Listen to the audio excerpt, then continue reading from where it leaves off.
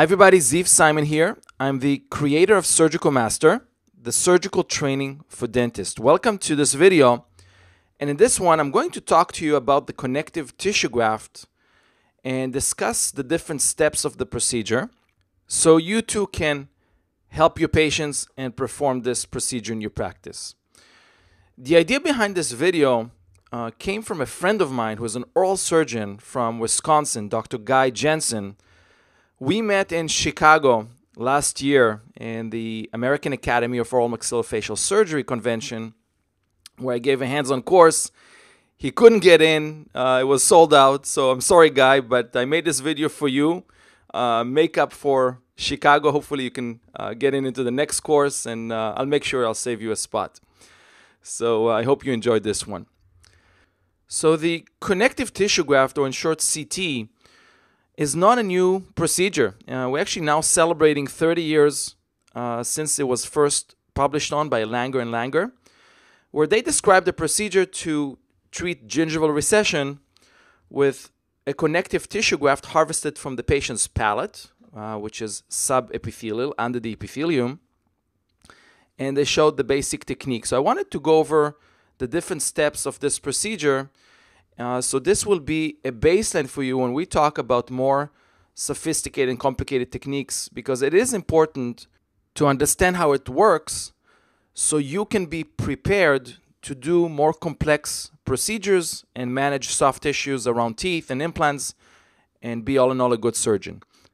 So the CT graft has three main steps. The first step is the preparation of the recipient site, the site of the recession, that includes mechanical and chemical preparation, creating a split thickness flap, and mobilizing it coronally. So eventually when you suture, you'll have the least tension possible and allow you for great healing. Step number 2 is harvesting the CT graft from the palate. And step number 3 is suturing the graft onto the recipient site and covering it with the flap with a tension-free closure. So these are the 3 steps of the CT graft.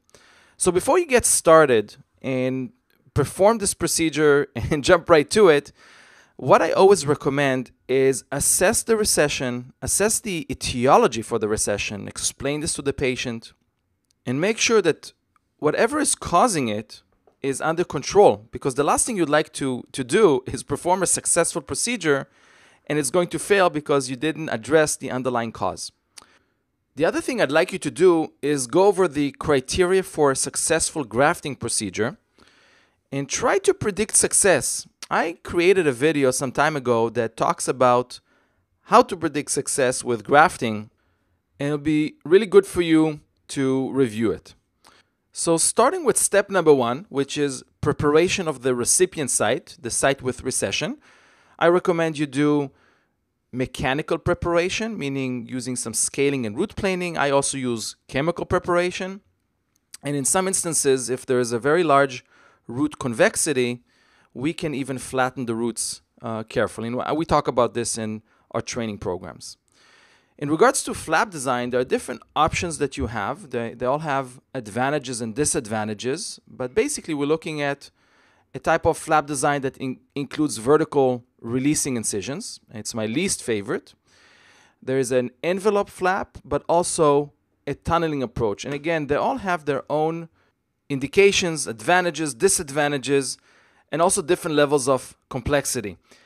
Now, in theory, the flap design should be in split thickness, but in reality, it's not always the case, especially for the tunneling approach. But what we're trying to achieve by reflecting a flap and mobilizing it is the ability to coronally reposition it and cover the connective tissue graft, and with the least tension possible. I call it tension-free, but there's always some tension, whether it's initial because of the tissue elasticity or later on as inflammation and swelling occurs, that creates tension as well. So do your best to release the flap as much as possible. Now, a lot of the doctors that I work with are having trouble with a split thickness flap because they're concerned with perforation, which is a valid concern if you're not careful. But here's your first tip. Don't split the flap starting from the free gingival margin. Start as a full thickness flap for about 2-3 millimeters, and only then start the splitting process. You'll save yourself a lot of headaches and heartaches, and it'll make the procedure easier for you. So in this case, a split thickness flap, and as you progress in an apical direction, you will notice that you gain flexibility, and that comes mostly from the mucosal part of the gingiva, and you are able to now mobilize the flap in a coronal direction and cover the recession. Step number 2 is harvesting a connective tissue graft, and the ideal site is the palatal aspect of the premolars and the molar. That's where the connective tissue layer is at its thickest, and it's also safe. It's at a safe distance from the greater palatine bundle. And I'm going to show you the one incision technique. And actually, the one incision technique is made out of 6 incisions, but we call it the one incision technique because on the surface, it looks like one incision, and that's the recommended harvest technique that I teach. Guy, this is for you. You asked me about how I harvest a connective tissue graft from the palate. So incision number 1 is a full thickness incision about 2 to 3 millimeters from the free gingival margin all the way to bone. And the mesiodistal extent depends on the size of the graft that you need, but safely you can extend it from the distal aspect of the molar, the first molar, to the mesial aspect of the first premolar.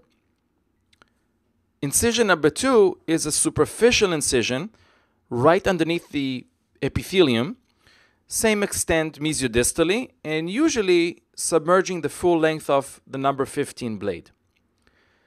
Incision number 3 is parallel to number 2, but this time it's a profound incision. It's closer to bone, and the entry point is always through incision number 1. Okay, so keep in mind that all these incisions are made through the initial incision, incision number 1.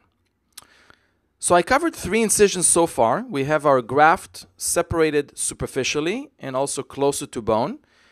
And where is it held up right now? It's held up mesiodistally and apically, and these are the remaining 3 incisions. So again, through incision number 1, you will make a mesial, a distal, and apical incision, and following that, you'll be able to pull out your connective tissue graft with cotton pliers and transfer it to the recipient site.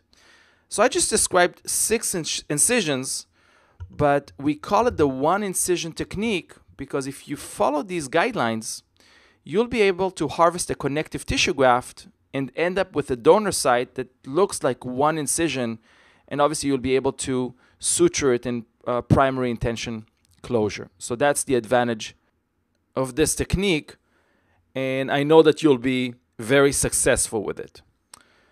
Step number 3, which is the last step, involves suturing the graft that you just harvested onto the recipient site. We suture it to the papilla, and ideally you should deepithelialize the tissue you're suturing to, and also suture your flap that was in split thickness and already released to cover the graft as much as possible. And the ideal suturing technique is with sling sutures that use the teeth as anchors, and once this is completed, the flap will move in a coronal direction to cover the graft, and that's exactly what you want.